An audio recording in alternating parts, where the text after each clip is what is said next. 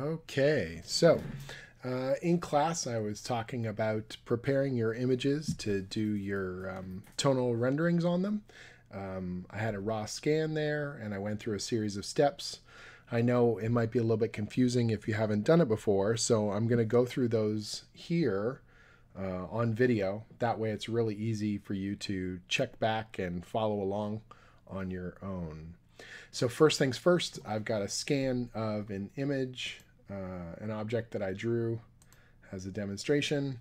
I did the raw scan and I purposefully didn't try and line it up on the scanner glass or anything because I wanted to show you some quick tricks for even getting that straight.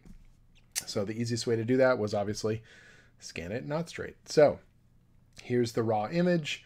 And as you can see, the paper is not white. The lines are not yet dark. So we want to not only get this all adjusted and ready, but also improve the tonal range of the line work, make sure it's dark and that the paper is white and all that stuff. When you're scanning, make sure you're scanning high resolution. You want to have print resolution. So 300 dots per inch or higher. 400 is fine, 600. You probably don't need to go any higher than that. It's not like this is some crazy illustration that's going to be used on a billboard or something. So I've got my basic scan and it's ready to go. It's in RGB mode, but you can do this equally as well in CMYK. All right. So first things first, what I want to do is I want to get this straight up and down. Now you could just grab the whole image and rotate it by eye and try and get it straight up and down, but there's actually a much easier way to do it and be a lot more accurate. So I've got my vertical lines here on the side. What you can do is go over to the eyedropper, scroll through the drawer, and you've got the ruler tool. Grab that ruler tool and just trace one of your vertical lines, right? Just like that. Let go of after left clicking, and that line will stay there. And what it will do in Photoshop, if you go to image adjustments, image rotation, image rotation arbitrary, it'll automatically fill in the value to get that to 90 degrees. So you don't have to figure out what it would be. It'll just do it automatically, just like that. Okay, so now I have my image straight up and down. I'm going to crop it in tightly here so that I don't have a lot of extra boring white space. Bam. Now I've just got the bottle straight up and down.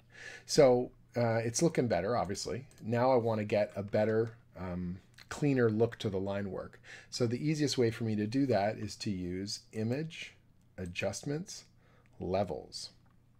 So if you go to Levels, you'll see this palette opens up here. And there's a couple different ways you can do this.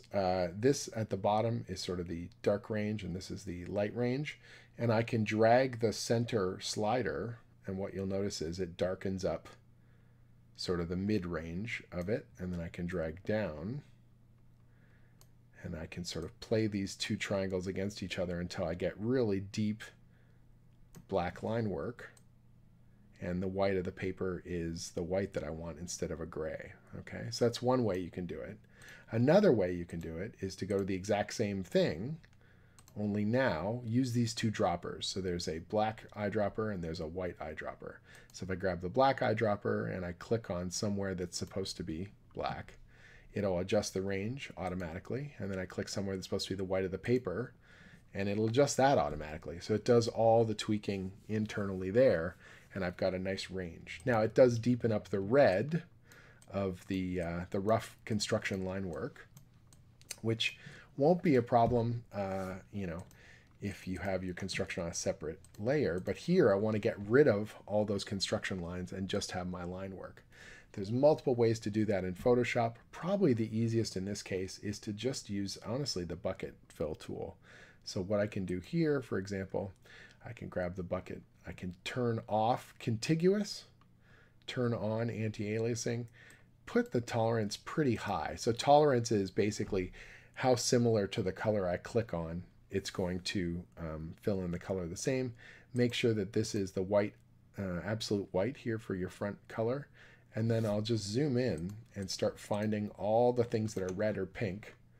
Start clicking on them. And because contiguous is turned off, it's going to fill in all those areas similar.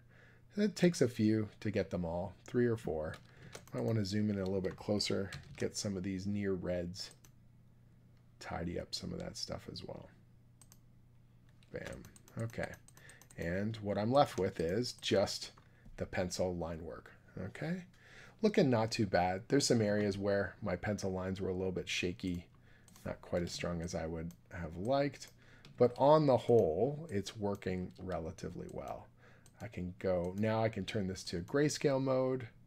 If I want to just touch up those levels even a little bit more, I could bring the white level down a bit more, get rid of any little wispy sections of gray. Before you start working on your actual rendering, go in with a white brush, hard-edged brush, just touch up any fingerprints or dust marks from the scanner or imperfections. You know, this is a good time to just give it a once over, make sure it's looking clean and crisp in all the areas you want it to. And then after you're done all that, make sure, of course, that you save your high resolution file and that it's all prepared and ready to go so that you can then start working on your tonal rendering version and have it all the way that you would like. Okay. So the first few times you do this, it'll be a little bit slower. You'll be getting used to the tools and getting comfortable with the different functionality. But once you have a good feel for it, it goes pretty quick. From there, I will save this file as just my cleaned up object scan ready to go. I've obviously done this before when I was getting ready, and here you go. So that's finished, clean, tight line work, grayscale mode, ready to go.